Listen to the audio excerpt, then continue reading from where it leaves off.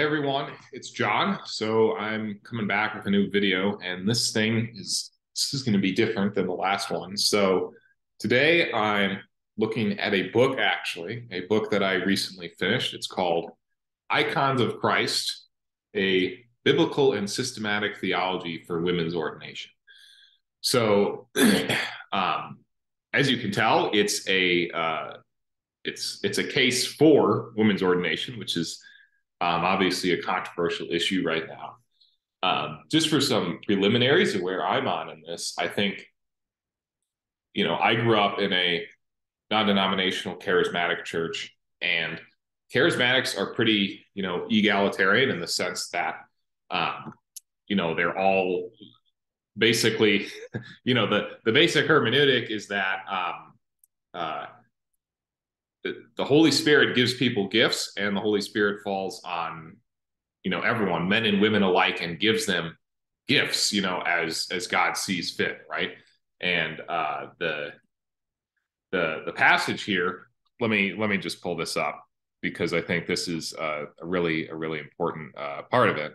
So let's see, should be Acts 2. Yeah, so Acts 2. This is Peter addressing the crowd.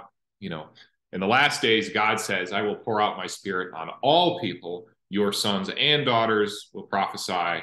Your young men will see visions. Your old men will dream dreams. Even on my servants, both men and women, I will pour out my spirit in those days, and they will prophesy. So the idea there is pretty clear. That's sort of the the key text for Pentecostals and charismatics, which is, that's sort of the attitude I grew up with.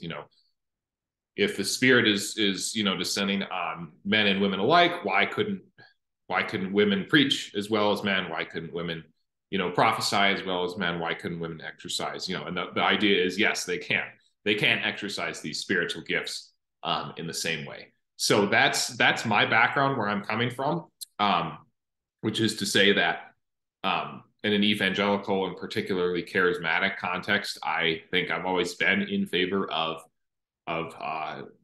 women's ordination, which, in charismatic context, that just means women's practicing the spiritual gifts that God has given us. Now, outside of the charismatic and evangelical context, things widen out a little bit in terms of the responsibilities and certain actions that a woman in an ordained position would perform, which is, again, that's what this book is trying to address.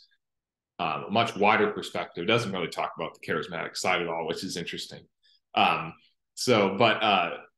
It basically, what I'm going to do to sort of step through this is I took a bunch of notes on it, and I'm going to step through these notes and sort of point out interesting things as I see fit. And then after that, what I'll do is I have a sort of short review response article that comes from that comes from a position against women's ordination. So let me just share my screen and get this set up. All right. So there's basically two sides. There's two ways to attack this argument. There's the more Protestant side of things, which would basically, that's maybe more accurately called low church. He calls it Protestant. So that's your complementarian type arguments, your Wayne Grudem arguments, those sort of things that are generally rely on exegesis and have a particular focus on the authority of men over women in these certain ecclesiological domains. The second argument is more focused on the Catholic side of things, but Catholic is not Roman Catholic. It's in a broader sense, which includes the Roman Catholics, which includes the Orthodox, which includes, high church Anglicans and Lutherans, the more high church sacramental side of things. And that specifically deals with the Eucharist and the administration of the sacraments. So just off the bat, I think this approach is interesting because I grew up in this low church Protestant world, I'm much more familiar with the sort of biblical exegetical arguments for it, sort of what on earth does Paul mean when he says, kephale, head, stuff like that, in these certain passages. So to get the side that I was interested in, because of my development as a more high church sacramental Christian, the side of that this is more interesting to me is because I was already sort of decided on the low church, Protestant evangelical argument, in favor of women's ordination. The interesting question to me is, well, are women able to administer the Eucharist? Is that a proper thing for a woman to be able to do in an ordained position? Which I think, because I've come to the conclusion that the Eucharist is the most, it's the center of the entire church service. It should be the most important thing because that's when we're receiving Christ himself. So it really matters how we're doing it, that we're not, receiving it improperly, as Paul talks about. So that was sort of my, basic take going into it. I was sort of on the fence in terms of the high church side of things. Can women administer the sacraments, the Eucharist? And so, yeah, we'll see that. I think this book helped me definitely push my opinion more towards the fact that, women can do this, and there's not necessarily there's not a reason to bar them from this sort of exercise of office. So, to set up some preliminaries here to finally get through these notes here, there's a couple of modern positions floating around that either against or in favor of women's ordination. And the key point that he makes, the author is Will Witt, by the way, is the name of the author. So the argument that Witt makes, the key point that he puts out at the outset is that none of these existing modern arguments are the traditional argument. So he says the argument from tradition is not the traditional argument, is his take. So, and the reason he says this is because we'll get into this more as it goes, but basically the ontological perspective on women has shifted dramatically, and the new positions, whether they are the complementarian position, the traditional Catholic, not traditional because of the argument he's making, but the Catholic argument against women's ordination, and the egalitarian pro-women's ordination argument that Witt is advancing, all of these arguments arise out of modernity in response to the new conditions and new perspectives on the ontological nature of women. So basically, what he says here is there's a new theology of women's equality that did not previously exist, and so for that reason, opponents and by extension the proponents, but more importantly, opponents of women's ordination have had to develop new theological rationales in order to oppose it. And to note here, the positions, the broad Protestant and the broad Catholic positions are different. So, complementarian Protestants who are pretty low church on the Eucharist, would probably, who believe that lay people could do it, would probably not have a problem with a woman doing that because it's not as central of a focus. The focus for them is more on authority. Whereas for, I said complementarian Catholics, but complementarian is strictly a Protestant term, evangelical term, that was basically invented in the 80s, to be clear on that. But the shorthand gets kind of difficult here. And the point is that Catholics would not have a problem with a woman preaching or teaching like Protestant complementarians do. And so that's sort of the interesting divergence that we see here. The Protestants and the Catholic opponents of women's ordination oppose it for very different reasons, because the function of the presbyter or the minister or the priest is much different in these two contexts. So the first, again, before he actually gets into the theological arguments, he talks about the non-theological arguments. So, there's the sort of political atmosphere that we're involved in is very relevant to this, and understandably so. One of the arguments that people will make is that ordination of women is liberal theology. It's connected to this liberal secularist agenda introduced by liberal theologians, and there's a very slippery slope going from women's ordination to ordaining gays or marrying gays or ordaining transgenders or transgender people, whatever it is. So the point that Witt makes here is that just because advocates of women's ordination were theological liberals does not imply an inherent connection with women's ordination to theological liberalism. And the notes that I would make, the note that I would make there is, regardless of what liberal theologians or whoever says today, if women's ordination was practiced by the early church, if we can derive it pretty clearly by the New Testament, these non-theological arguments disappear pretty quickly. If we're going to be faithful to the Bible and we're going to be faithful to the early Christian tradition, that seems pretty clear. So then there's a slippery slope argument that the women's ordination inevitably leads to the collapse of orthodoxy, which is what we've seen in the mainline churches. And that whole process has started with the ordination of women, decades ago in the 20th century in the mainline churches. So the argument that Witt poses here is that the problem is not the sex of the people holding the theology, but the theology itself. And the better question to ask is, has ordination of theologically orthodox women, so theologically conservative, whatever label you put on that, has that been a blessing or a curse for the church? Because it's unfair to equate women who believe in historic Christian orthodoxy as theological liberals if they're in favor, if they are ordained or if they're in favor of that. The argument from Wright here, so that's basically saying, look, we're in this rights-based culture right now. The gay people want a right to marry, the transgender want a right to transition, the women are demanding a right to be ordained, right? So obviously no one has a right to be ordained. This is sort of this individualist rights frameworks that's very modern. It's not found, in thorough Christian tradition if we go back. But the point that Witt makes is that this rights argument applies to men too.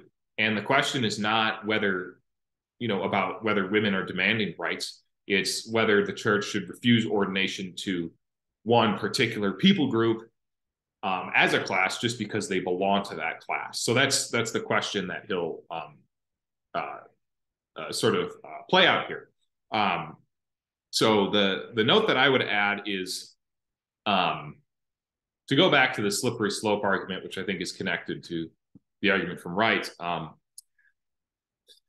My own note here is look at the Assemblies of God Church, the classical Pentecostal groups. They've been ordaining women in the modern era. If you want to just talk about modern women ordination, which is fine, they've been ordaining women in the modern era for over 100 years. They are theologically conservative and orthodox by all accounts. They're going to have, they're low church, they're evangelicals, they're charismatic. So they're going to have the certain particular religious, particular beliefs of those groups and particular practices of those groups. But they're still, lowercase o orthodox as far as I can tell, right? They've been ordaining women for over a century. The charismatic tradition since its origins over a century ago in Azusa Street has had a long tradition of ordaining women. And again, the reason that I had a question for this is because the Eucharist didn't really matter in charismatic ordinations. The sacraments didn't really matter. But that to me is it's only 100 years out of 2,000 years of church's history. So things could change. And I don't want to close the door on that. But so far they've had a pretty darn good track record on that front. So that's just something to know about. So, the last sort of non-theological argument, the church rightly discriminates against certain classes of people in ordination, such as unbelievers. Children shouldn't be ordained. Practicing homosexuals shouldn't be ordained in, again, Orthodox churches. Why are women different? Um, and so the argument that Witt makes here is that in these cases, the barrier to ordination is not against a class per se, but against a defect or an attribute of an individual that prevents them from properly exercising those duties. So an unbeliever could become a Christian. A child could grow into adults, etc. That sort of thing. The prohibition against women is, again, per se on the basis of their class as women. So the point being that the argument that we can discriminate against all these other groups, including women, does not hold in Witt's view, because designating women as this class is not the same thing as when we're talking about unbelievers or children, where that class can actually change over time, whereas it can't with women.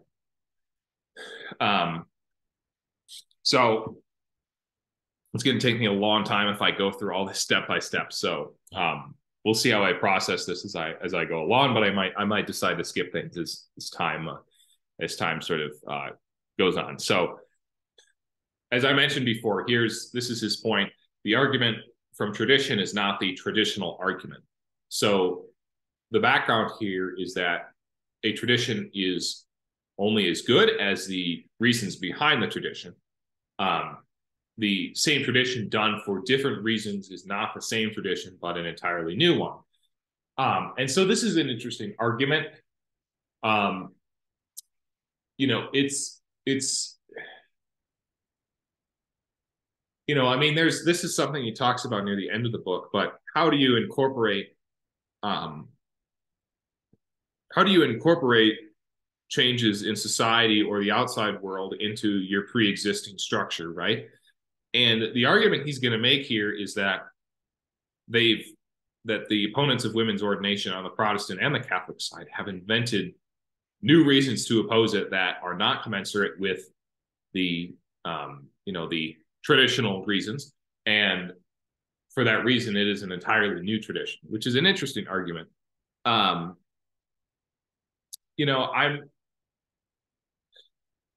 guess it's not entirely clear to me that if the reasons for supporting a tradition shift, that the tradition itself is different. Like the analogy he uses is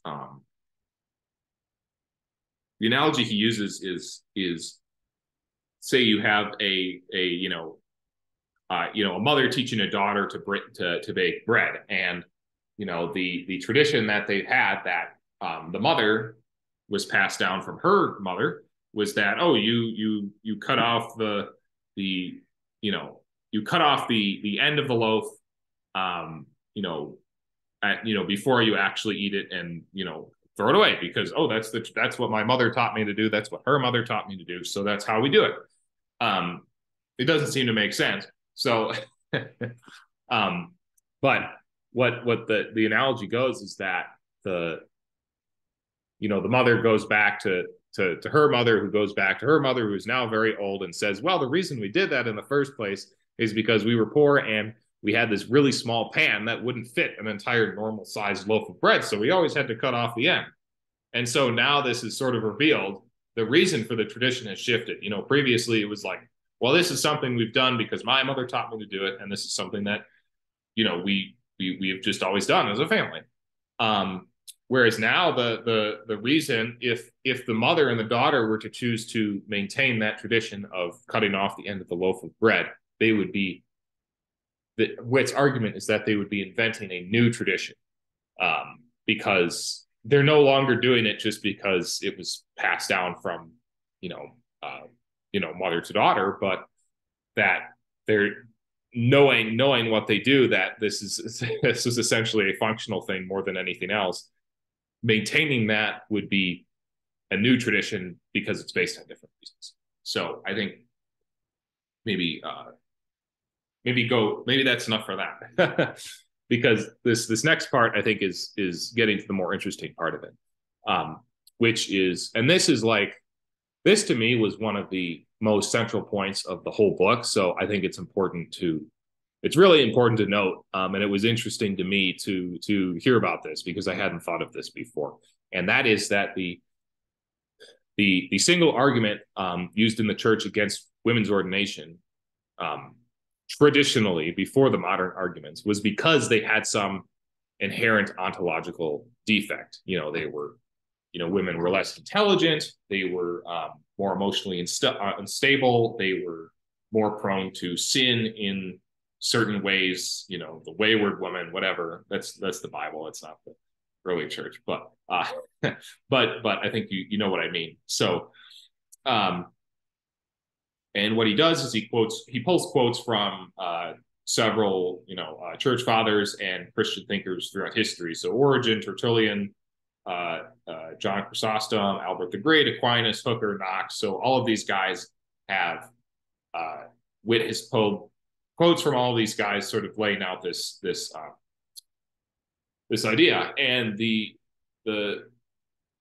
key thing is that these historic claims that were used for opposition to women's ordination have all disappeared in modern denominations, which now recognize the essential equality of women, intellectually and morally.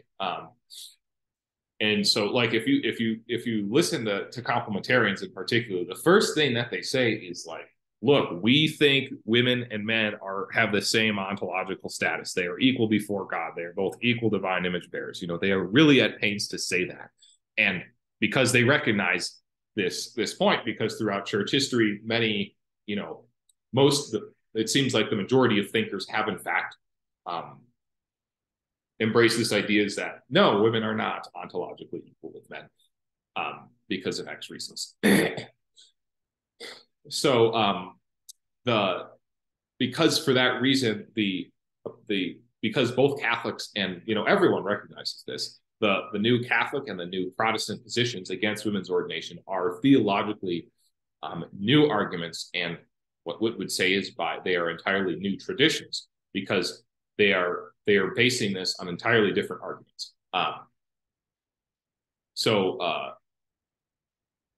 The interesting part of this to me is I think I accept this argument. I find it pretty convincing. What's hard to do is like,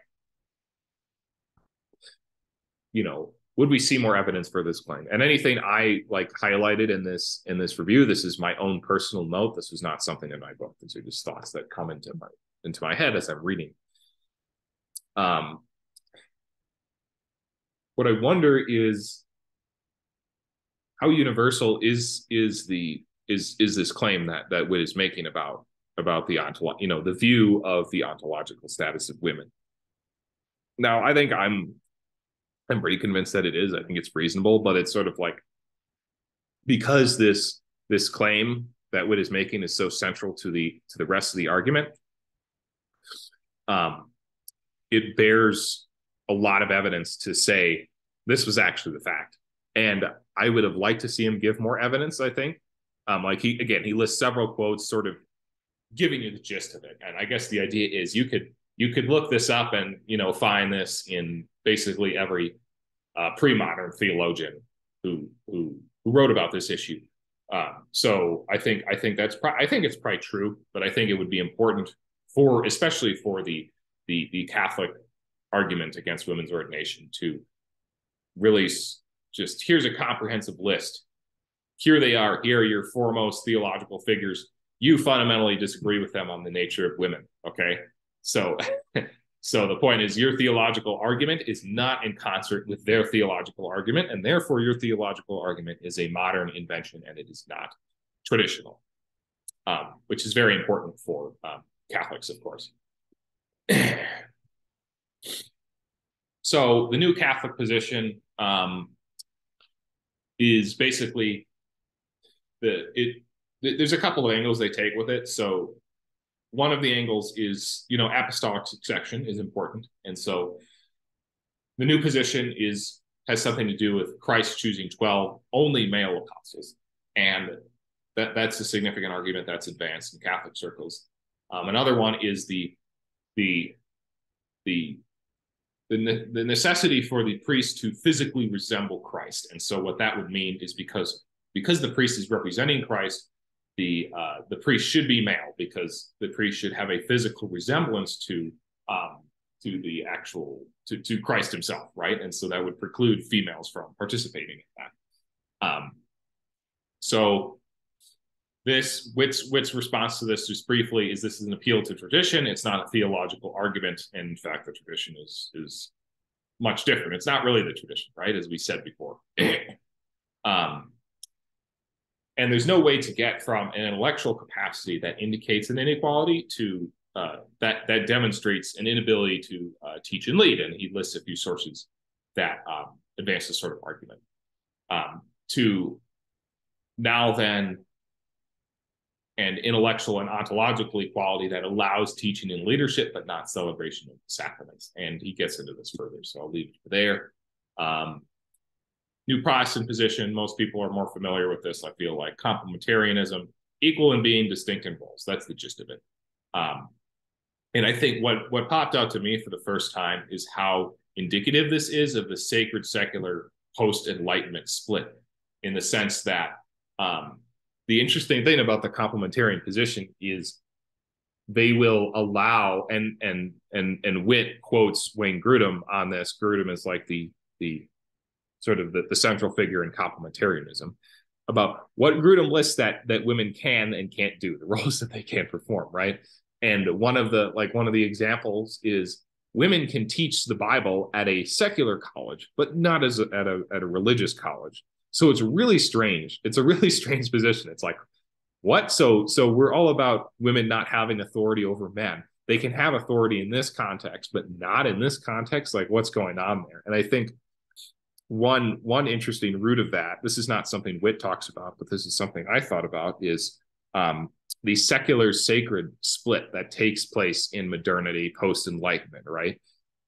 Before this, Grudem would not have been, 400 years ago, this is not an argument Grudem could have made, because there was no, it was starting to emerge, but there was really no sacred secular split until, post-Reformation into the Enlightenment. They were all, there was no even concept of this separation, right? Everything was sacred to an extent. And so there was no reason there was no wiggle room to set up the roles in the way that the complementarians are setting them up. So I thought that was an interesting point. Again, that there is a disconnect from tradition. It would be obviously a disconnect from the biblical New Testament context, which is what complementarians care about the most.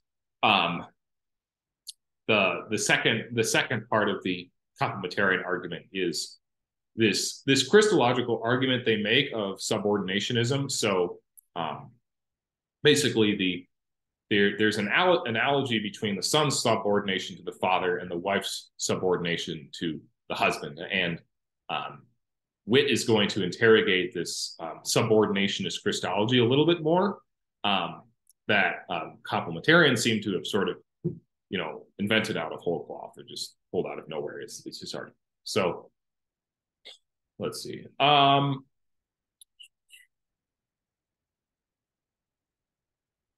Yeah, I might try to go quickly through this. So again, just to point out a contrast between the complementarians and the Catholics here. The contrast is very distinct. So because it's about authority. So if you read Theology of the Body, John Paul II actually takes a very egalitarian position when it comes to marriage. Looking at the relevant texts, Genesis 1-3, Galatians 3:28, Ephesians 5. And the quote that Witt puts in here from John Paul II is, all the reasons in favor of the subjection of women to man in marriage must be understood in the sense of a mutual subjection of both. So that's the mutual submission. There's texts that Paul, some texts from Paul that talk about that. So that's the fundamental hermeneutic that JP2 is using, which is totally against what Grudem is using, is that this is a top-down sort of one-directional submission in terms of authority.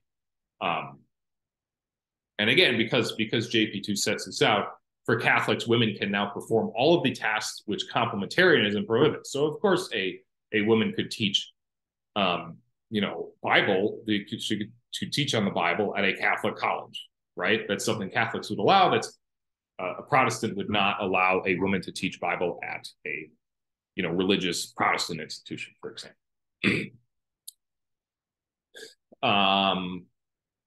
Let's go with that. So Genesis 1 is always an interesting part. I'm gonna try to go through this faster. We'll see if it pans out, because I think the biblical arguments people tend to be more familiar with, at least because of the way that I grew up with. The actual exegetical text-based Protestant arguments people are more familiar with, because there's a few texts and people just try to tear them apart in different directions. But I will lay out the point in Genesis here, because I think it does talking about Genesis is also more relevant to the Catholic position than maybe trying to, exegete all the little possible interpretations of like the Pauline corpus, let's say, because Genesis is like fundamental and sets everything out. Not that Paul isn't as important, of course, but so one thing Witt sets out, there's no gender roles as such, because men and women are equally tasked with being fruitful and having stewardship over the earth. There's nothing pre-fall to indicate hierarchy or gender-specific roles between the two. And we see this because in Genesis 2, the translation of Ha'adam, which is the man in your English translations, is the human being, which is admittedly more clunky. But it's grammatically male, not biologically male. And so sexuality here is not introduced into the text until the creation of woman as such. Sexuality as a reality does not exist in this initial stage, because there are no men without women. And this is an interesting point that's going to recur a bit, is men are only men by virtue of the existence of women, and vice versa for women. So the argument, that one of the big arguments that Witt is going to make, is that the fundamental category here we should be looking at is not male and female, it is human. And male and female are sort of subordinate to the ultimate category, which is human. And, the implications there may be pretty obvious, that it's human beings who should be ordained, not men and not women, right? So we'll get to that. The word Azer, I think maybe some of you are familiar with it if you ever listen to Bible Project or whoever. This is what's translated in Genesis 2 as helper. The better translation is companion corresponding to, or because this, or even like, essential partner or something like that. Because this same word is used of there's no connotation of inferiority here, because God is the Azer to Israel in some of the Psalms, right? So helper, again, it's a lot of the problems that we're going to see in these textual arguments is translation problems, right? English translations, especially the ESV comes to mind, is translating them with a specific, more complementarian bias. Again, as I noted, some of these translations are clunkier, of course. So one point I brought up, so Witt points out that it doesn't say that the woman leaves her parents to cling to the husband, but the other way around. And what my thought was, doesn't the fact that just the man does this and not the woman indicate some ontological difference between them? That's sort of my note. I didn't support that with any argument. I don't think it's the case. I think I would have to go through and prove it. And I'm not super convinced of my point either way now that I'm, looking back on it a little while after making that. So I think I'll leave it there. But subordinate in Genesis 3, then we have subordination is first mentioned specifically as a consequence of the fall. And I think this is another important point, is that when you look at the Genesis narrative, the subordinationism and the hierarchical stuff and all of that only comes into play after the fall, when the curse has been established, right? And as Christians, the curse is the fundamental thing that we are tasked with reversing to the degree that we can, right? Christ reversed the curse in an ultimate sense by conquering death, and we can only reverse the curse, so far as that goes, because we're obviously finite, fallible humans, and we're not going to see the full realization of the curse being reversed until Christ returns.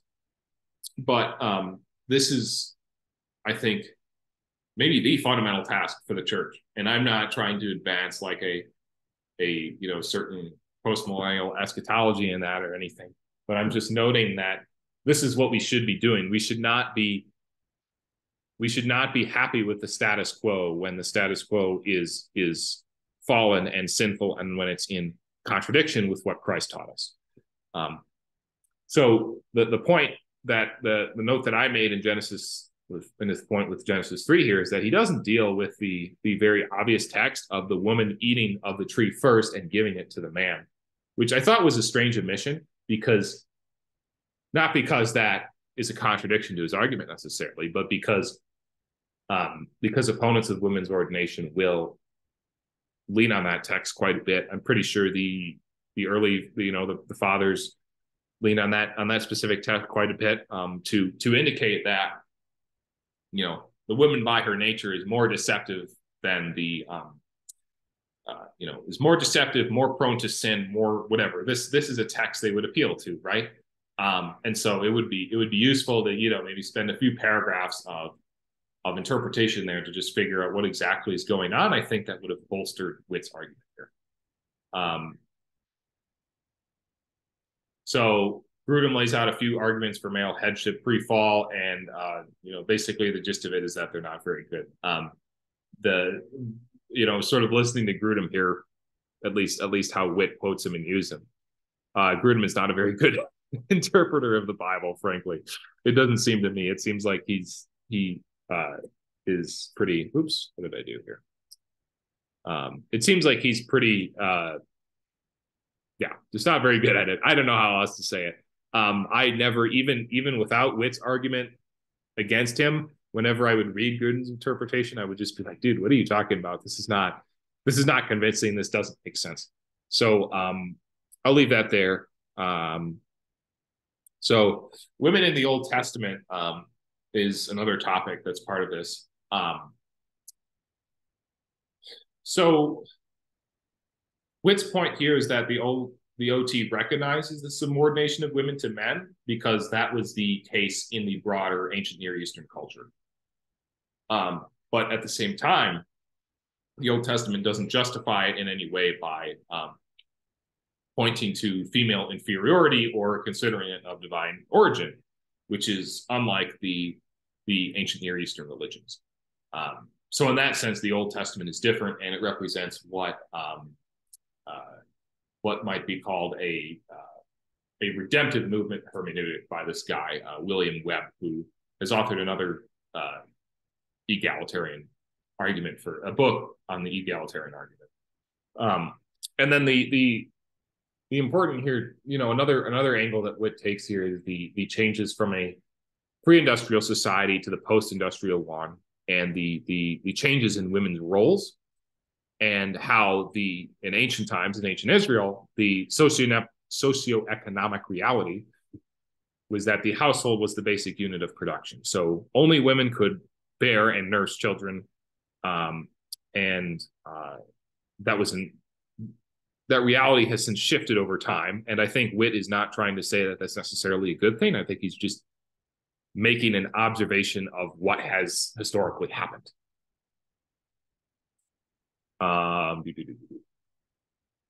Okay, Christological subversion. This is interesting. So the idea here is that Christ subverts all of the expectations of the world and the people around him, right? And he subverts you can just see this in the cross, right? He subverts the entire notion of worldly monarchy by being crowned as the victim of victims on this cross, on this instrument of torture, and that is his throne, right? The cross is He's enthroned on that. So the idea there's a massive reversal or subversion of everything that the world expects of all of the the ideas that the world has of what a king should be, of what a Messiah should be. And so Witt plays this out sort of in how Christ relates to his disciples, and this honor culture, this honor shame culture is another part of it that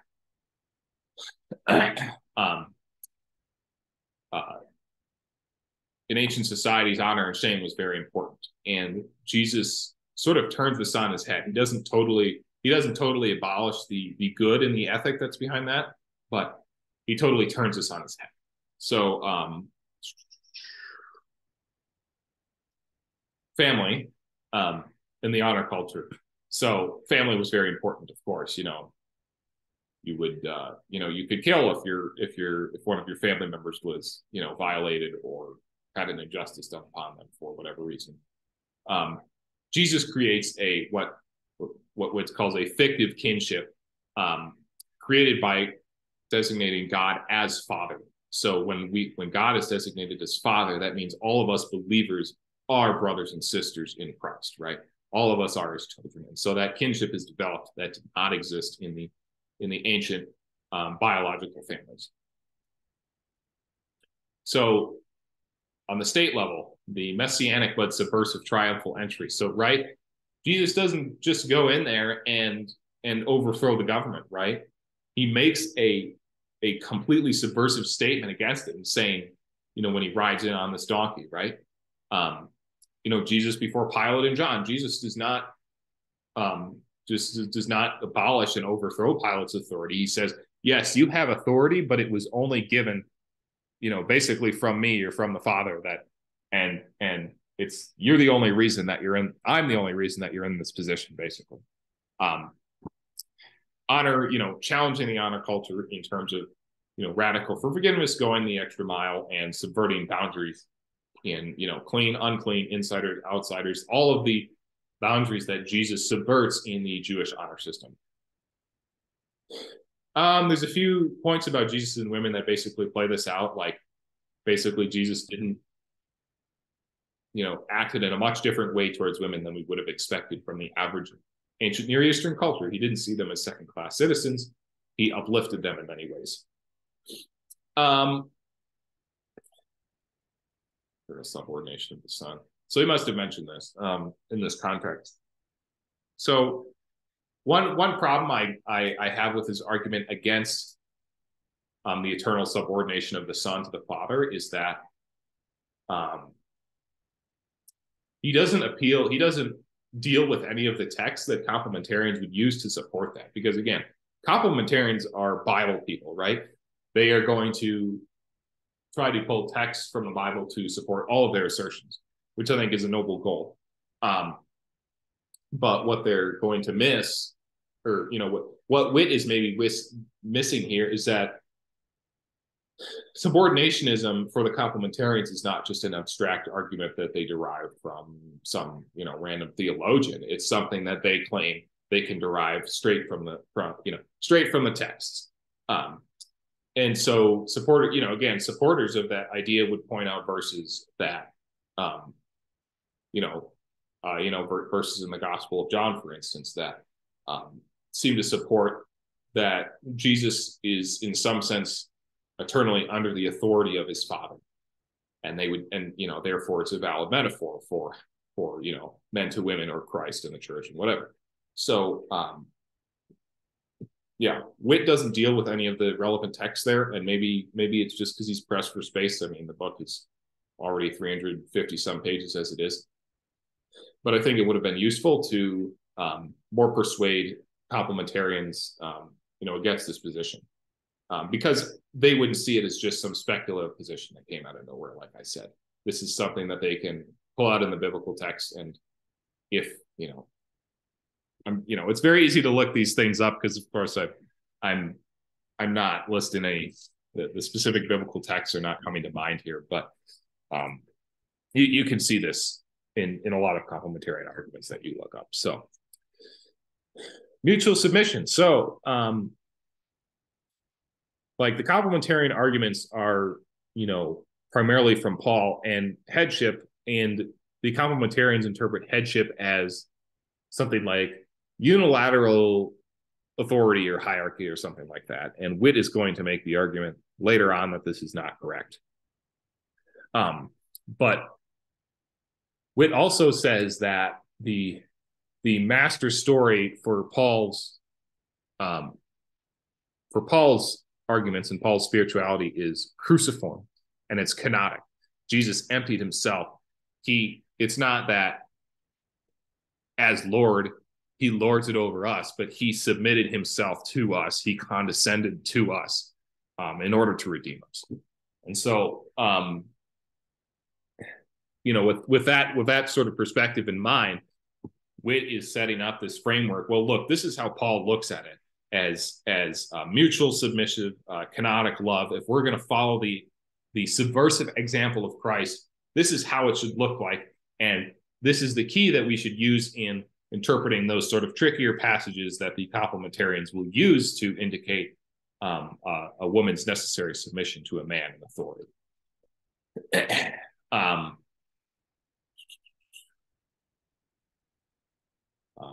So anyways, he goes through Ephesians 5 a little bit, different interpretations of that, household codes. Again, revolutionary subordination, this relates to what we talked about earlier, where Paul challenges and transforms the household code values of the day. So I think what I'm going to do for this is, as you can tell, I'm sort of doing this on the fly. But I think what I'm going to do is sort of skim the rest of these biblical arguments. I think these are ones that people are more familiar with. So they're important, no doubt. I take the Bible seriously. I think it's a primary source of our faith and how we should think about this issue. But I think the most interesting argument to me is on the symbolic side of things, which I was just waiting for somebody to make a symbolic argument about, what the nature of men and women are, what are their symbolic, all of this stuff. So it gets more interesting in my opinion. So let me just go through here. So he basically steps through the egalitarian, the egalitarian arguments, the complementarian objections to those arguments, and the egalitarian responses to those arguments in the Pauline corpus. And I think what I'll do is I'll link this Google Doc in the video description, and if you want to take a look at it and take a deeper look at it and sort of get the gist of it without actually having to read the book, it'll be there. I will say I didn't do this totally comprehensive, so there are things that I like. At some point here, you can see this section here is just empty because it was like, okay, I've sort of had enough of taking notes on it. I'll just read, because it's not that the arguments are totally uninteresting. It's just that they're less interesting to me because, I've heard them a lot. And I also have this idea of biblical interpretation where there's no objective monarchical view from above that is necessarily right when you're talking about biblical hermeneutics. I think that is epistemological nonsense, basically. And, the reasons for that I could talk about elsewhere. But to move on to perhaps the more interesting Catholic arguments. So I'll keep this one brief. The idea that an ordained woman would be a priestess is, misleading, and what Witt would argue is demeaning, because, it's a red herring that's really not associated there. A priest is a priest, whether that priest is a man or a woman, is basically the idea of it. The connection of the ancient, of priestesses to the ancient sex cults in Israel's neighbors is tenuous and doesn't really exist. That's the sort of argument that these sex cults in Israel's neighbors that everybody assumes exist didn't really exist. And so this argument for priestesses being outside corruptions of the nation of Israel are basically bad arguments. So why in Israel then, in ancient Israel, were there only male priests? So the reason that Witt Witt argues for this is first the socioeconomic reality. Only women give birth and nurture the children. So in that sense, their biology restricts them to household roles, which is, not the case for men. Secondly, priesthood was not just restrictive on the basis of gender. You had to be a Levite of the tribe of Aaron to be a priest, right? So it's not that gender is like some fundamental barrier here, that to the exclusion of other barriers, because there were other barriers existing. Now, this is the most interesting point to me, is that the pre-existing purity laws would have presented, this is a practical argument, the purity laws would have prevented a woman from performing temple duties on a regular basis, right? Because, you think about menstruation, she's going to be unclean for, several days a month. Post childbirth, there's a period of uncleanliness there. So not only were they prohibited from actual priestly duties, but just getting too close to the actual area of sacrifice itself, to getting into that more holy space within the temple structure. And I think this is an important point because, this to me is a great explanation of why there were no female priests in the Old Testament, because ritual purity was so important, and it's not the ontological status of women that they are somehow ontologically inferior. It is that, well, there's just these practical realities of a woman's biology that would preclude her from performing these duties, and also and even being in the sacred space, not just performing the duties, and also being clean and pure at the same time in the ritual sense. So the reason this changes in the New Testament church is because purity and holiness turns more into a moral and behavioral sense instead of a ritual sense as it was in the Old Testament.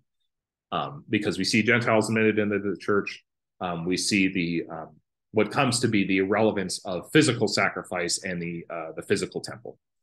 And rather than being made unclean himself, Jesus made the unclean clean. That is so cool and so important, right? That the previous ritual uncleanliness that restricted women before is gone, because Jesus has made everyone ritually, morally, behaviorally clean. It's not that Jesus is corrupted and made unclean when he touches the woman with the hemorrhage, but he makes her clean. And that is a really cool insight and an argument, I think, about that's just a cool observation about the nature of Christ's work, I think, and what he's done for us. And it's really profound. And the implications for women's ordination in the church and the New Testament, I think, start becoming pretty obvious.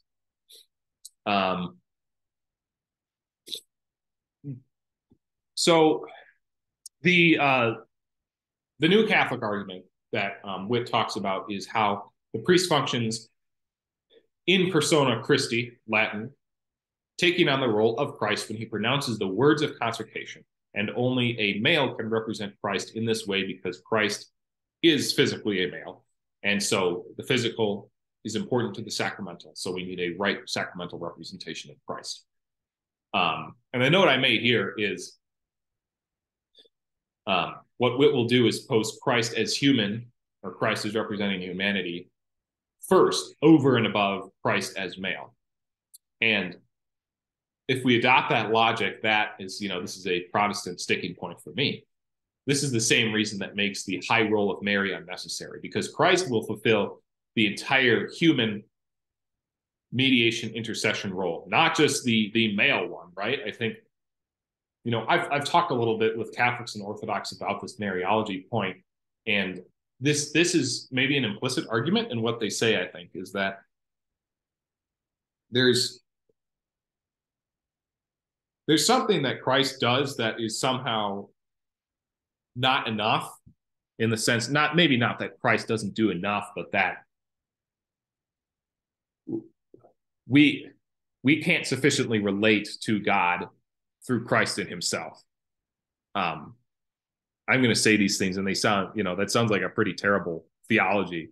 And so I don't want to automatically impugn Catholics and Orthodox with that sort of thing. But But, I mean, what reason would there be for having Mary and positing Mariology um, in this sort of thing? So the idea here is that if we adopt this prior of Christ is human before Christ is male, this would connect us to both women's ordination and a quote unquote low Mariology, um, in the sense that Mary does not have the intersectionary or the mediation role that Catholics and Orthodox would ascribe to her.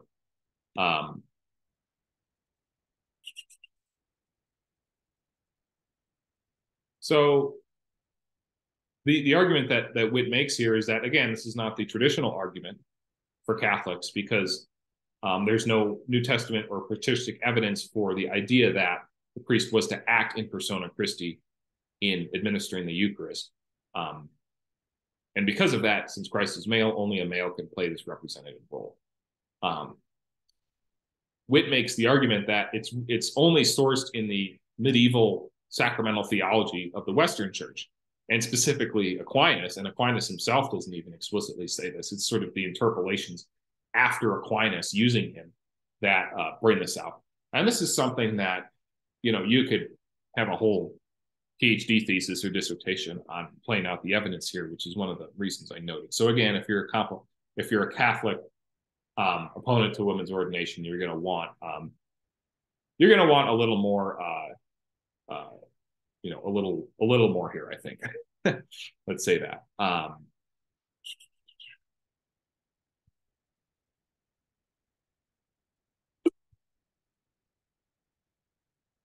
So the other thing Witt notes is interesting is there's a division between East and West with respect to the Eucharistic consecration. So does the priest act as a representative of Christ when the exact words of institution are read, which is the West, the Catholic, Roman Catholic position?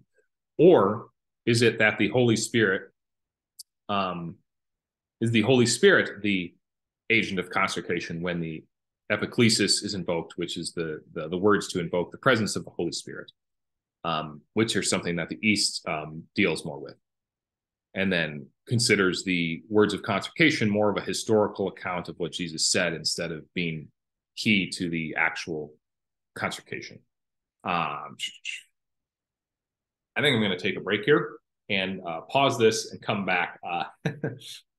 Good to maybe just rest my brain a little bit and collect my thoughts for some more coherence. All right, so what I decided to do is basically just skip to the stuff that's interesting to me. I think this is getting it's getting kind of long and rambly as it is. So that is exactly what I'm going to do, and just the stuff that came out as most salient to me, and I think will hopefully be most interesting to everybody watching. So one argument that Witt brings up, and this is now in the more symbolic side of things, that the sort of the gist of it is that the symbolism of male and female, that those ideas of basically men's being more expansiveness and active and females being more receptive and passive and that sort of thing, and the sexually bifurcated male female dichotomy with this in the symbolism. The argument that Witt makes is that this entered Jewish Christian thought post Alexander, and it's ultimately from Greek thought is his argument. So here then is like he lists a few texts that do that, a few of the intertestamental texts, the Mishnah, Talmud, which has these views on women that seem stronger against the as compared to their statements about women and their ontological inferiority are maybe more clear than anything that you could make an argument from the Old Testament. I think that's the basic idea of it, which is interesting. So basically what Witt is doing is blaming the male-female symbolic bifurcation on and importation from Greek thought. And I don't think he's totally doing this. I think he recognizes that there is sexual symbolism, throughout the Old Testament and into the New Testament. But what he's arguing is specifically this very bifurcated, polarized view that posits male versus female as fundamental categories. I think that is what he's saying is from the Greek tradition, and is not really something that you would have found in the Bible. So there's this is maybe, I think, that for me the most problematic part of the symbolic argument for me. It seems like a very dangerous argument to make, because Christianity has deeply incorporated, not Greek thought per se, maybe, but more Greek language and Greek categories into, many other areas like Christology. And so I'm not convinced that you can just throw out the symbolism on these grounds alone, that just because it's Greek, it's not biblical, basically, which also ignores the amount of Greek influence that the New Testament has, which is, I think, undeniable. Christ being the Logos. I mean, that is not something that you could have gotten per se from the Hebrew Bible using that language, right? That's something that I think is obviously using a Greek structure, and which I don't have a problem with. I mean, I think Christ incorporates and redeems, all of human thought that is in accordance with truth, that no matter where it comes from, whether it comes from ancient Israelite culture, whether it comes from ancient Greek culture, whatever it is. The other thing is, and this is a broader point, the authority of the father's tradition. And this is something I've wrestled with a lot, because I've grown to appreciate the patristics and the tradition of the church much more as a more sacramental, liturgically minded Christian. And the problem is, I seem to clearly disagree with them on this particular issue. Now, of course, as we've talked about, the reasons for that disagreement have changed very much. Because, even if I disagree with the fathers on this issue, I mean, this ontological defect argument is obviously wrong. I mean, I don't think there's any modern evidence that would bear out this argument being actually true. Like, obviously women can be as and in general are as smart as men. Obviously, there's absolutely male and female attributes that you can attribute to male and females as, tendencies, let's say, as a group, one way or the other. So obviously, women are more neurotic, men are more aggressive, that sort of thing. But, when we're talking about ordination, we're talking about individuals, right? We're not talking about them as a group. And so it should come down to is this individual man or woman suited for the job? It's not that they are discriminated against solely against the basis of their class. That's sort of the way I would look at it. But the broader question of it, which has much wider implications, is, okay, let's say we depart from the fathers on this issue, because everybody is, really. We're not continuing the tradition of women are ontologically inferior to men that most of the fathers held. So then the question is, how much departure do the fathers need to make from the New Testament to make tradition discontinuous, right? The argument that especially the Catholics would make, but I would make this argument too, is that there's a continuity of tradition from apostolic times, from Christ himself, all the way to the present. If there's a discontinuity on this one issue, what implications does that have for everything else?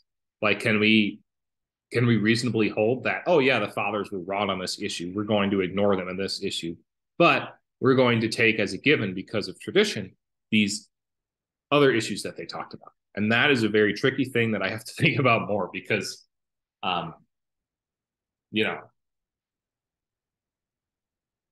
a proper respect from tradition means being very careful when you come out and take the opposite position that tradition has seemed to hold. So yeah, I'll leave it there. And the general note about this is all of the symbolic discussion is deeply fascinating to me. I would love to see, because Jonathan Pageau and his brother Matthew Pageau in his book introduced me to this symbolic thinking. I would like to see what they say about it. What would Pageau say? Would he make symbolic arguments in the same way that Witt is making here? Would they look different? What does my assumption is Pageau is would be against women's ordination, which would be understandable. But what are the symbolic arguments that he would make for that? Would Witt's arguments rebuff those?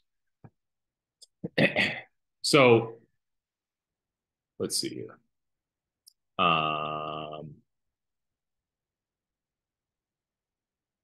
So in this section here, there's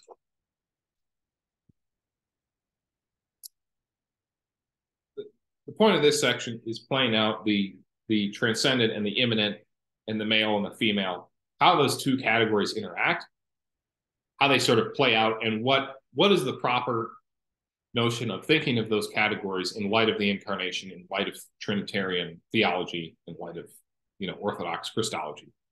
And so this is really interesting, because what Witt is doing here is basically not breaking down the categories, but he's reframing the categories in such a way that the binary contrast is not fundamental between male and female, that the human is what's fundamental. And so Witt responds to this German theologian, Hauck, I don't know however you pronounce that, whose argument is traditional against women's ordination. And on the symbolic level, this is how he illustrates it. He says, the transcendent of the male proceeds like this. We have God, then to Christ, and then to the priest. So that's sort of the transcendent male end of things on the symbolism side. The other side of that is the immanent female side, where we have creation, so God creation, Mary, Christ Mary, and then, the church and the laity. So priest above church and laity.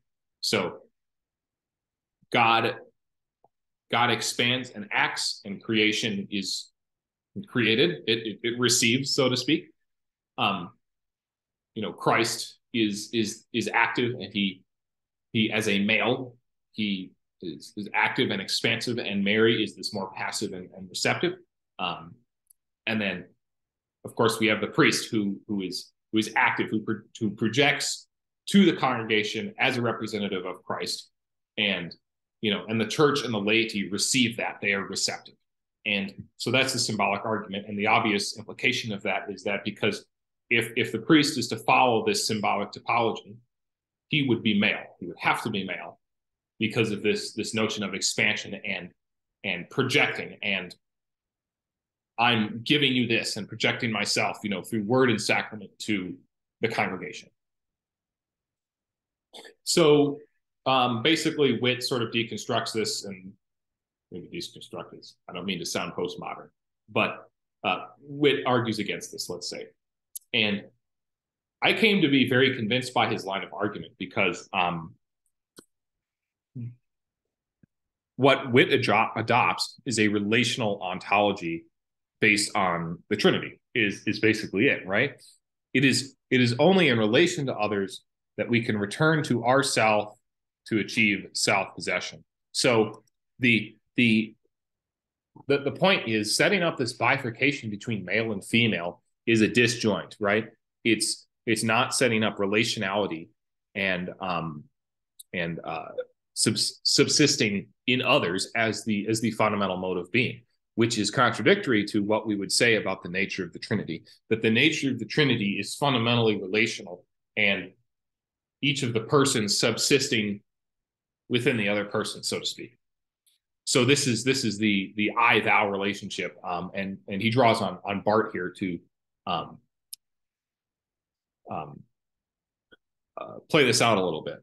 So the creation of humanity in the image of God as male and female echoes Trinitarian relations.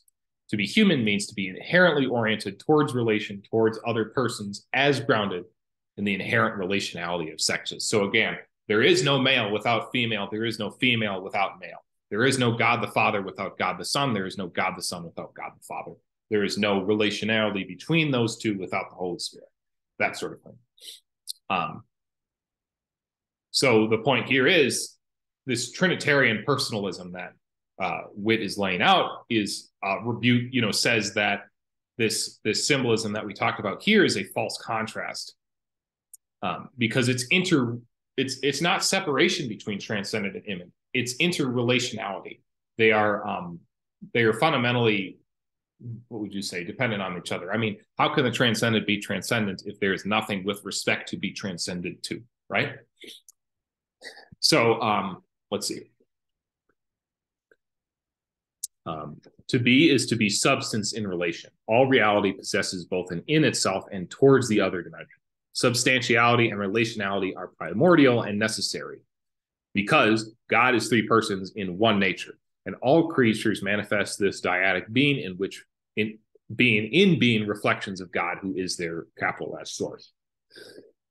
So to me, this is an interesting shift because I'm pretty left-brained. I tend to think of in the more objective realm, instead of the relational, what would you say, subjective realm.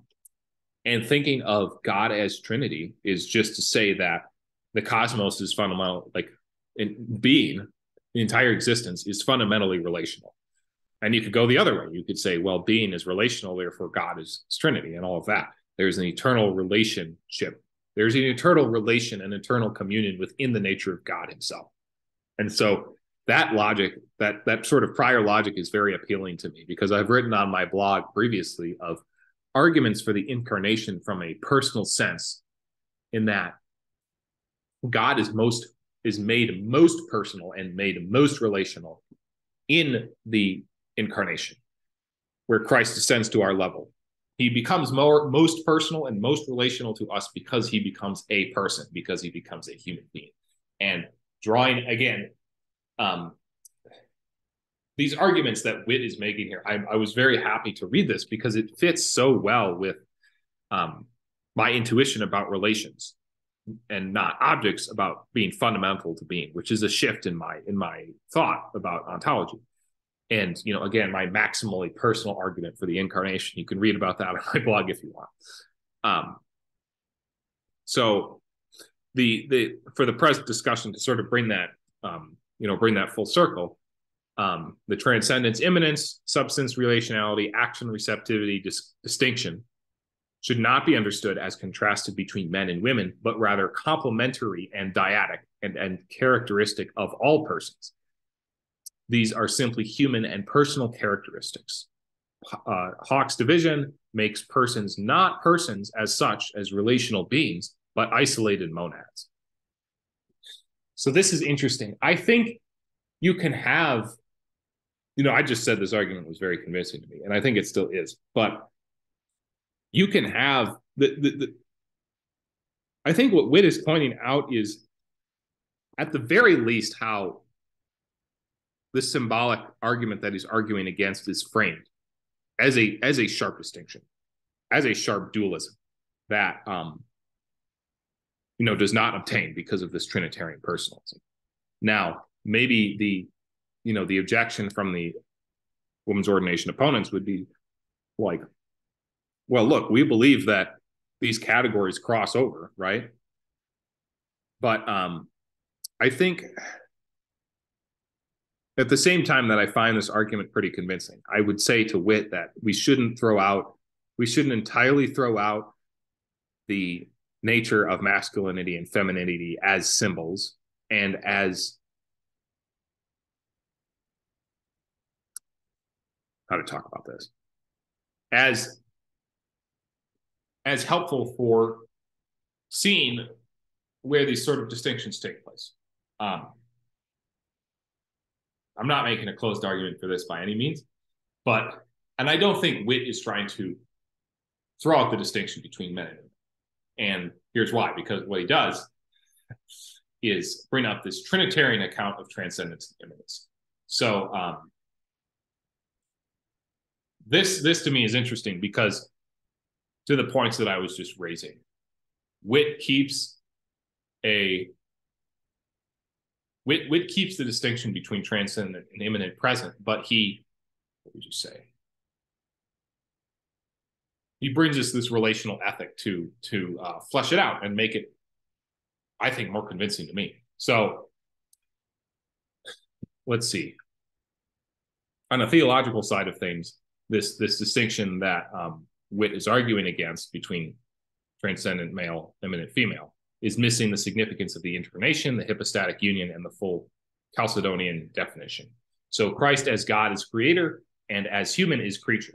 And so this is the perfect meeting place between transcendence and immanence, which I think is really good. Like Christ is not just transcendent, guys, okay? Christ is as much immanent as he is transcendent. And that's the logic of the incarnation. And so to just place Christ as totally active and totally expansive without acknowledging the fact that he is also just as much receptive and immanent in that sense, that he's taken on that nature, is such an important point, because we cannot just throw out the incarnation with let's say misconstrued symbolic thinking. And so the symbolic thinking that Witt lays out that I find convincing goes like this. So we have transcendent, by nature, neither male or female is God the Father, because Witt's argument here is that sexuality is created, God is not created, right? Fully transcendent and fully immanent, the incarnate Son of God, Jesus Christ. Amen, right? Amen. Immanent, God the Holy Spirit, and who inhabits the church. And the church consists of both men and women. So this is the structure that lays out.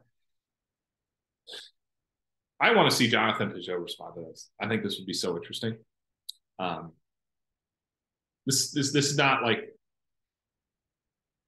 Peugeot does not seem to quibble over individual theological issues, which is fine, because I think he has his own place that he works in. But nonetheless, I would love to see this happen, because I would love to see what he makes of this symbolic shift, and if he thinks it's a valid representation of symbolic thought. And Peugeot's opinion would be pretty significant and weighty.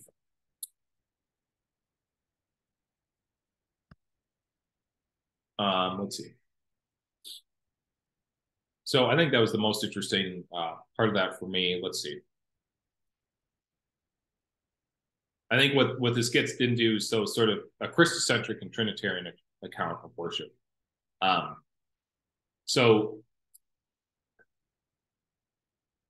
Torrance, who is a Reformed theologian, argues that the centrality of Christ's vicarious humanity, which is his role as mediator or high priest, the role that he's, when he ascends to the Father and brings all of humanity up to the right hand of the Father in himself, that idea was lost in the church's worship and after the patristic era, which is what Torrance calls Apollinarianism in the liturgy.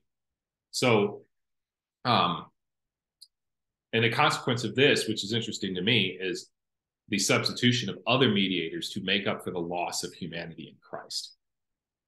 This is huge for roles, Mariology and roles of the saints. So, because if we have this complete view of Christ, which we started with from the beginning, and this my argument against Mariology basically is like, look, Christ is human. We have all that as we have all that we need. Humanity has all that we need in the person of Christ, because he is fully human. He fulfilled all these human roles perfectly, as God always intended, right? So in that sense, there's no need for these extra roles of Mariology that sort of play on. Witt doesn't talk about Mariology or the saints at all in this, but this is just my sort of additional point.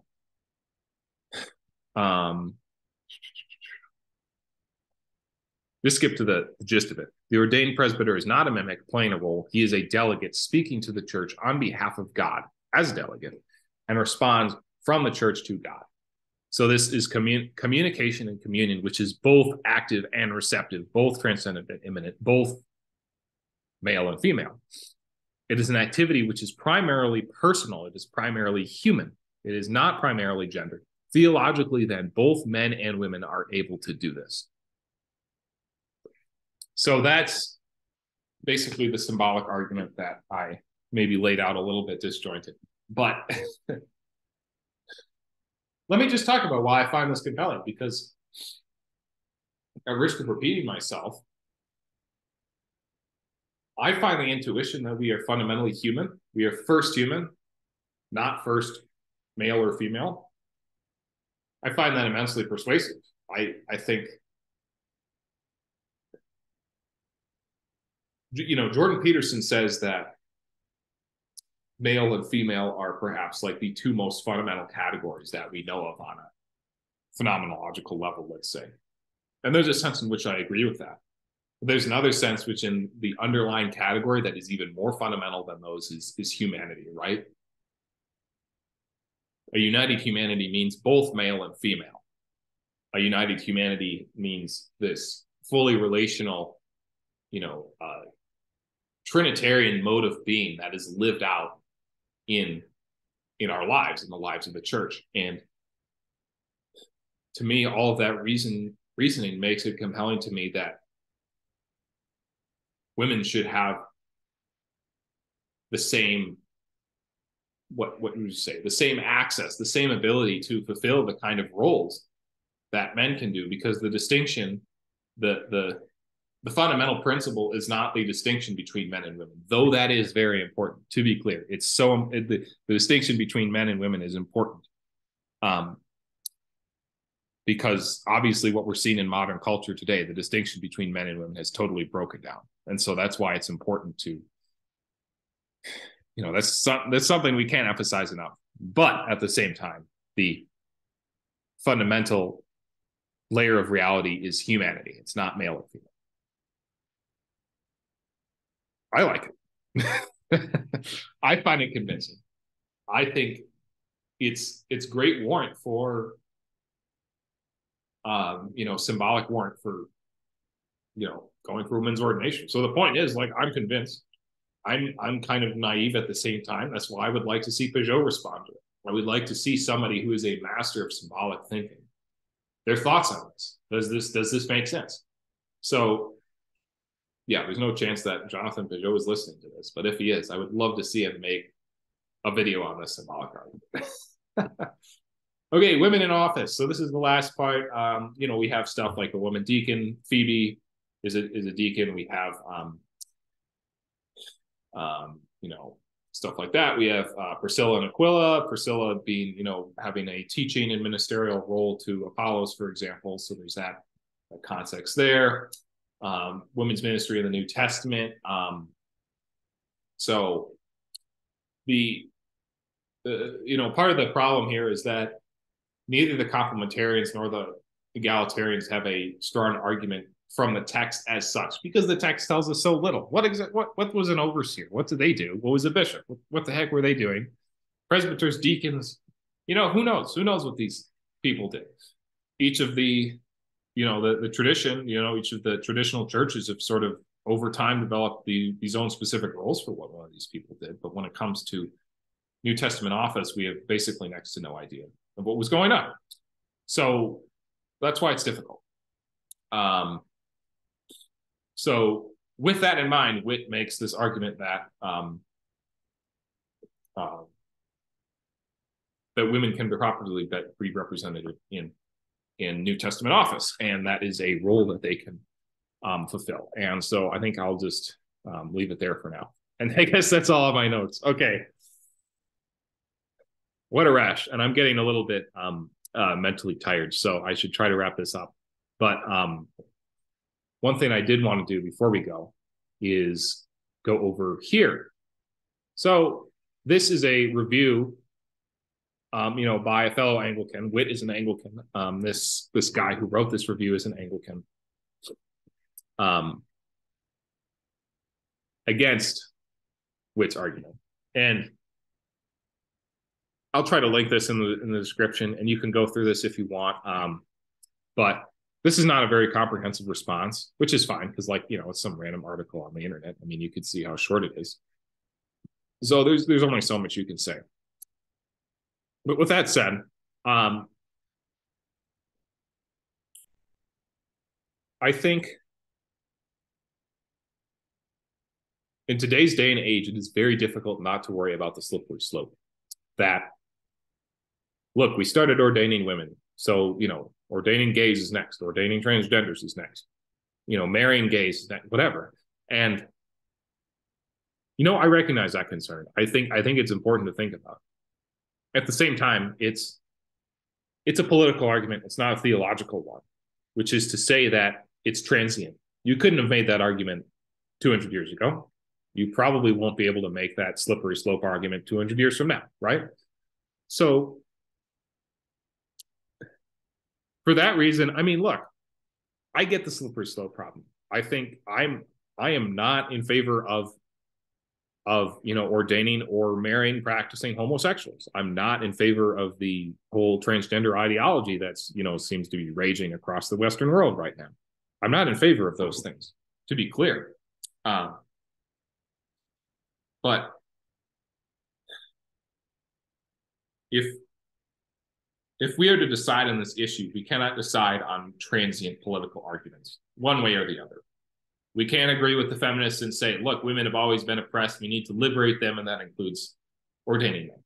We can't go to the conservative side to say, look, these upstart women are going to, turn our whole church gay, basically. We need to have transcultural, theological arguments for this sort of thing, because that's how important it is. So, yeah, the theological arguments trump the political ones, the slippery slope arguments to me. I don't see any way around it.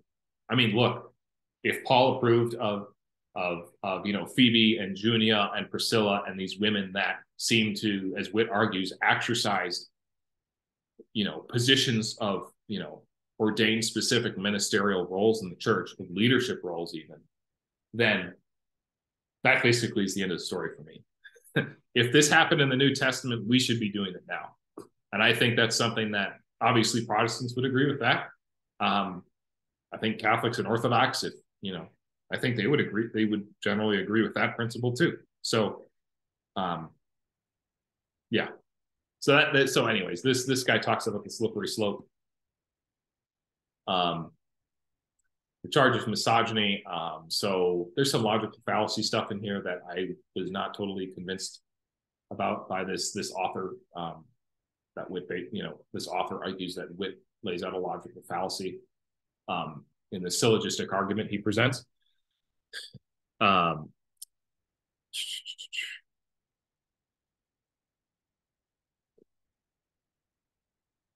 Yeah, so the misogyny argument, right? This is I think the idea here is look, we moderns know better than, obviously we moderns are better than those ancient pre-modern historical people who were just superstitious and crazy, right? And that's the argument you could make. Well, obviously women should be ordained because we're modern and we're enlightened and whatever. I think that is the straw man that this author here is responding to.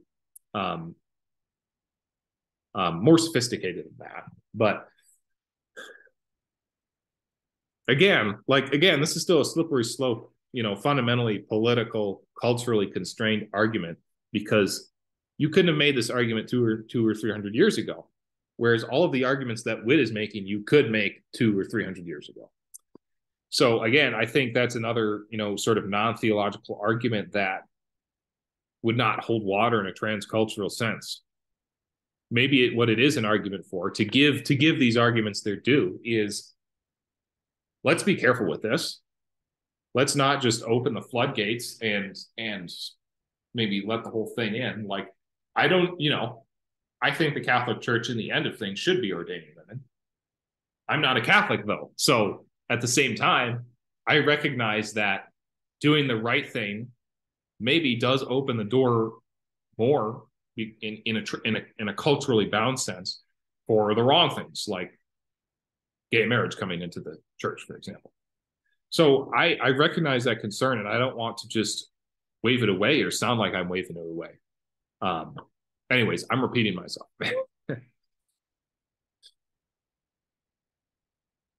What has happened to make women's ordination seem plausible in our day, even though it was unthinkable to all past ages of the church? And this is a fair question to ask. Right here. So there's technology, technology like contraception, the decondensation of society, family, and work. That a modern approach to the sexes, because of these things, that sees the sexes in competition for values and positions that are genderless. Now, I think this is at least somewhat correct. A somewhat correct criticism you could make of Witt is, look, he doesn't give enough credence to the ideas that men in general are cut out to do certain things. Women in general are cut out to do certain things. That doesn't mean we should prevent all men and prevent all women from, we shouldn't prevent all men from being nurses. We shouldn't prevent all women from being engineers, for instance, right? If a man or a woman is gifted in that area, we should treat them as an individual and go about that. Which again, that gets you into ordination, because look, we're talking about individuals who should be ordained. So in that sense, it's quite important that, we don't just bang too much on those sort of distinctions in a group level sense, and use those group level distinctions to inform our individual decision about what women should be ordained. So that's sort of answering, I think, the objection here. Expressive individualism. Yeah, so that's a problem. I think it is. I think the shift away from communal culture to individual culture has sort of drawn with it many problems. I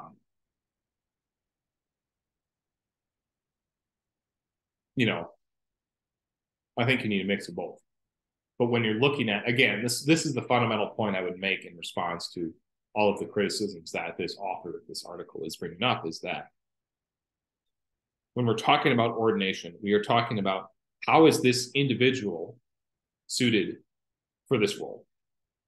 Is he or she suited well? Is he or she suited not well, right? So that's why the class-based argument doesn't have much purchase for me. So this sort of modern, this critique that Will Witt is basically a modernist or advancing a modernist or postmodernist argument. I think that's important to note. I wish he'd done less of that, because of this reason, that it's not convincing to, like, look, you're talking, you're drawing from these feminists, theologians, or you're these very modern arguments that are not in connection with, but at the same time, I think what we respond is like, look, you're doing the same thing. I just laid out how your arguments against women's ordination are modern arguments. They're not traditional arguments. So I don't think that specific objection would hold much water there. Let's see.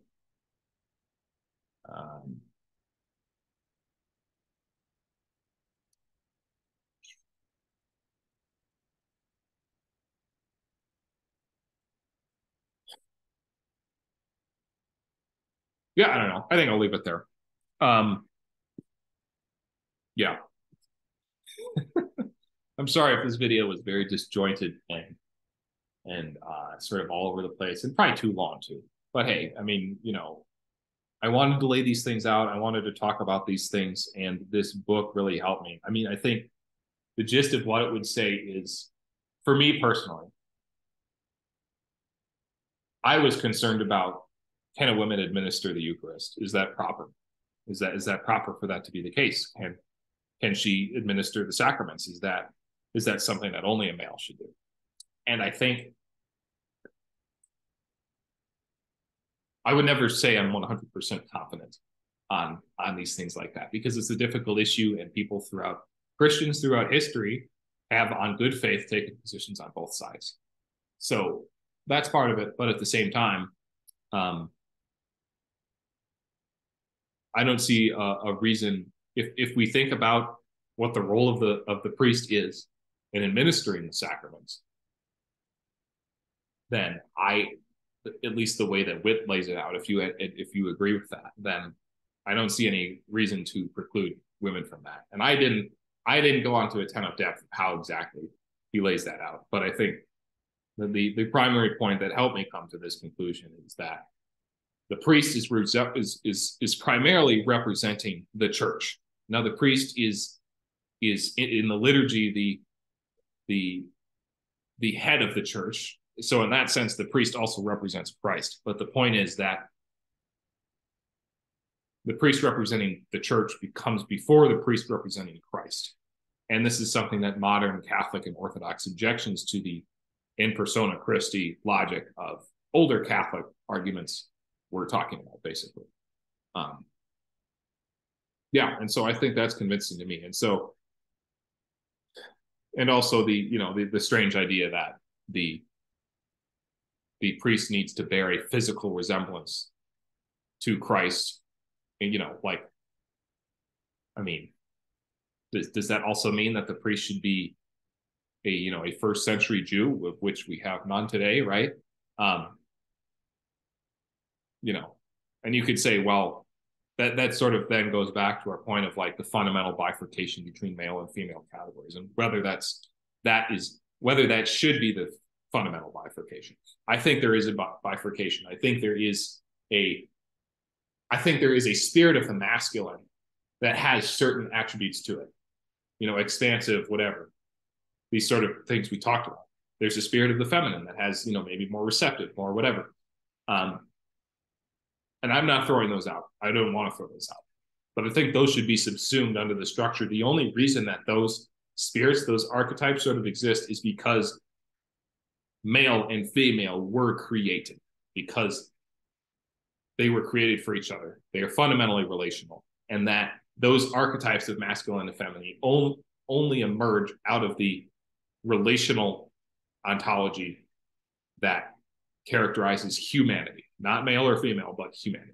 And Christ is biologically male, of course, and that's important. But first and foremost, Christ is humanity. Christ represents humanity, not male or female. So anyways, I'll stop my rambling and leave it there. I hope you enjoyed. You could keep up with my disjointed thoughts. But yeah, thanks for watching, and I will be back with more soon.